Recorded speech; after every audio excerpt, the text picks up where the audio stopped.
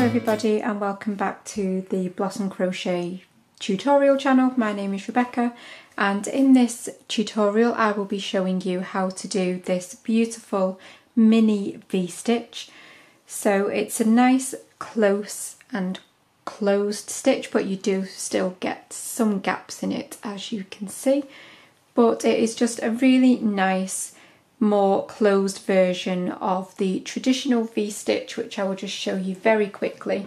So this is a traditional V-stitch one, and you can see the holes in this are much bigger and much more noticeable, but I just wanted you to be able to see the difference in the stitch. So that is a normal V-stitch. So it's a beautifully simple pattern, and I will give you some tips about how to get these perfectly straight edges. If you can see there, I've got nice beautiful straight edges, and also I will let you know how to change colour, of course.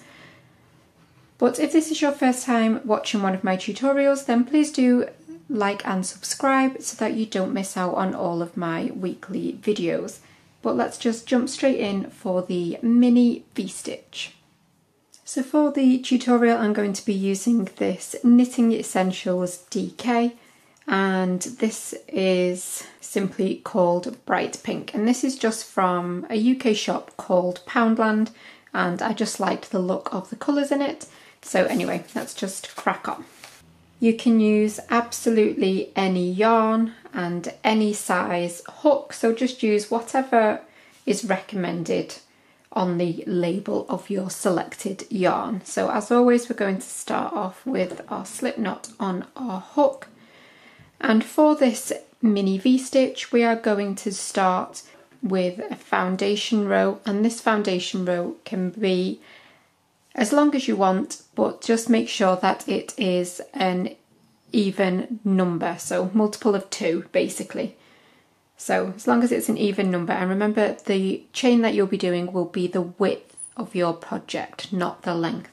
So yarn over and pull through, yarn over, pull through, and you're just going to create your foundation row as a multiple of 2. So if you want to do that now, so here is my foundation chain. So we're going to work back along our foundation row now, and we're going to be doing half trebles for the entirety of this project. So remember, this is half treble in UK terms. In the US, this is your half double crochet. So we are going to do, so for these mini V-stitches, it will always be half treble, chain 1, half treble into the same stitch. So it's very, very simple. So we're going to be working first and foremost into the 4th chain from the hook. So you never count this loop here. We start 1, 2, 3, and 4, and in this 4th chain you're going to do a half treble. So yarn over, insert into that 4th chain, yarn over and pull up, and you'll have 3 loops on that hook, and you're going to yarn over and pull through all of those loops, and that is a half treble.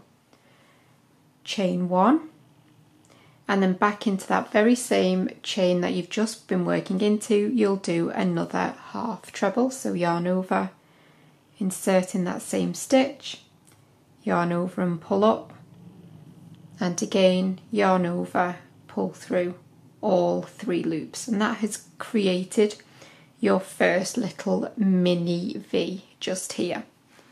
You're going to skip 1 chain on your foundation row, so you'll skip this next chain and then a half treble V-stitch into the next. So again, I'll just do this next one with you. Yarn over and insert, yarn over and pull up, yarn over, pull through all 3 loops, chain 1, and again back into that same chain space, 1 more half treble, yarn over and pull up, yarn over, pull through all 3, and then again you're going to continue that all the way along. So skip 1 chain and then half treble V-stitch in the next, skip 1, V-stitch, skip one, V-stitch, and you're going to do that all the way along, and then I will meet you when you get to your last 2 chains. So I've worked that all the way across now, and I've got 2 chains left here at the end. We're going to skip one as normal, but into this very end one we are just going to put 1 half treble crochet into that very final stitch. And that is your foundation row all set up now. So now we're going to turn our work around, and then this row now, so row 2 that we're doing now, is the row that you will repeat over and over again. So it is an extremely easy 1 row repeat pattern. So I don't particularly like chaining at the start of my new rows anymore because I don't like the gap that you get. So I personally like to do my starting stitch this way, but if you prefer, chain 2 and just leave it at that. But I'm going to insert my hook, whoops. So you've got, let me just move that working end. So you can see we've got all of our stitches along here, but into this very first stitch here, so where I've got my working end right now, I'm going to, you just need to move that working end a little, insert into that stitch, making sure you've got the whole of the stitch, yarn over and pull up. You'll have 2 loops on your hook, yarn over, pull through both, and then you can see you've got 2 vertical sections now to the side of this stitch. You're going to go behind the one that's closest to your working end, yarn over and pull up, again 2 loops, yarn over, pull through both, and that just gives us a taller stitch but without having the gap that the chain 2 would create. So it's personal preference. And at this point it might be worth, if you're not sure on keeping your edges straight, just to pop a little stitch marker into the top of that stitch that you've just created here, and then when you work back along for your next row you will know exactly where that final stitch needs to be placed.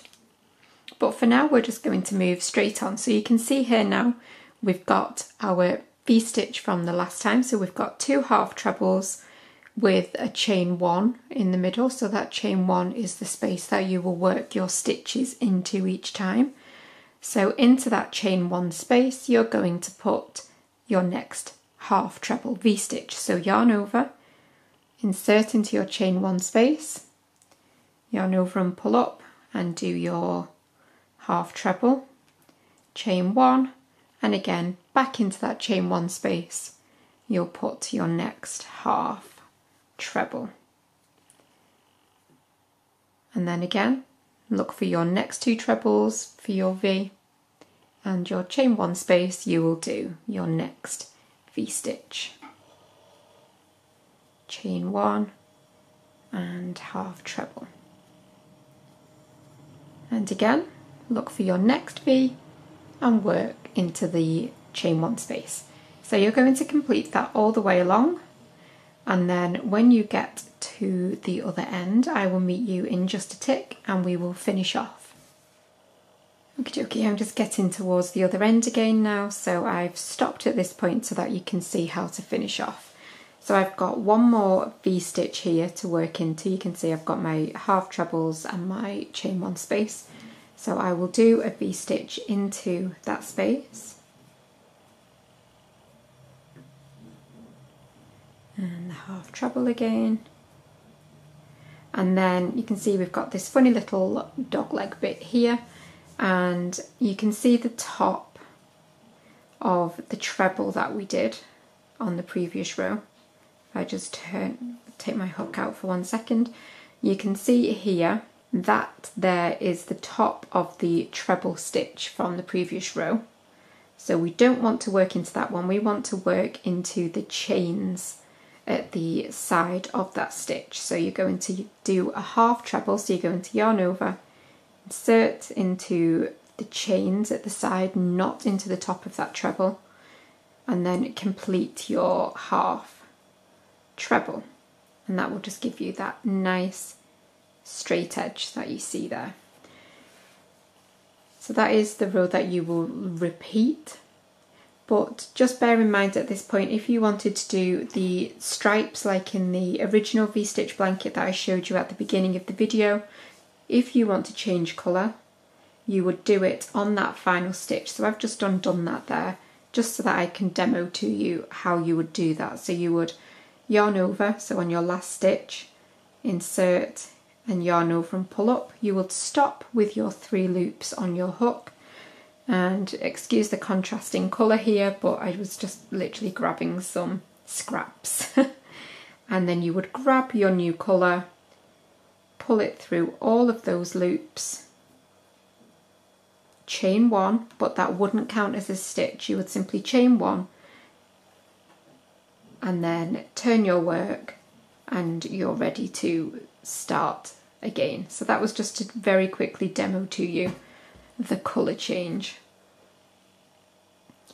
But I will just briefly show you now one more time how you will start off each and every row. So let me just do that final stitch again. So you will turn and into your very first stitch here where you've got your working end of yarn, you will insert your hook through the whole of the stitch, making sure to get the V, yarn over and pull up, yarn over, pull through both, and then the vertical part of the stitch again, closest to your working end, yarn over and pull up, and yarn over, pull through both. And then again you're ready to work into your chain 1 spaces and create new V stitches in every single chain 1 stitch across, and then finish off at the other end. So as I said, I will show you one final time finishing off your row. I've just completed my final mini V-stitch into the V-stitch from the previous row, and then we've got that funny stitch from the beginning of the last row. So again, if you've popped a stitch marker in, you will easily be able to see where you need to put it. So it almost looks like we've got 2 stitches here, but this one here is the one that is the top of that treble. So you don't want to be working into that one, it is the next one along, and you will do your half treble. So if you've done the fat little stitches that I showed you, then you will be able to work through a whole of a stitch. However, if you've chained 2, then just work through the top of the chain 2. So you'll finish with 1 half treble on its own. So you can see now how it is going to work up, and you're just going to repeat the row over and over again until your project is as long as you require it to be. But I really do hope that you've enjoyed this new tutorial on the mini V-stitch, and stay tuned right to the end because YouTube will have a suggestion on a video of mine that you might like to watch, and there is also a video that I have specifically chosen to pop a link to at the end if you're interested for borders and things. But that is it for this one, and I will see you again very soon. Bye for now.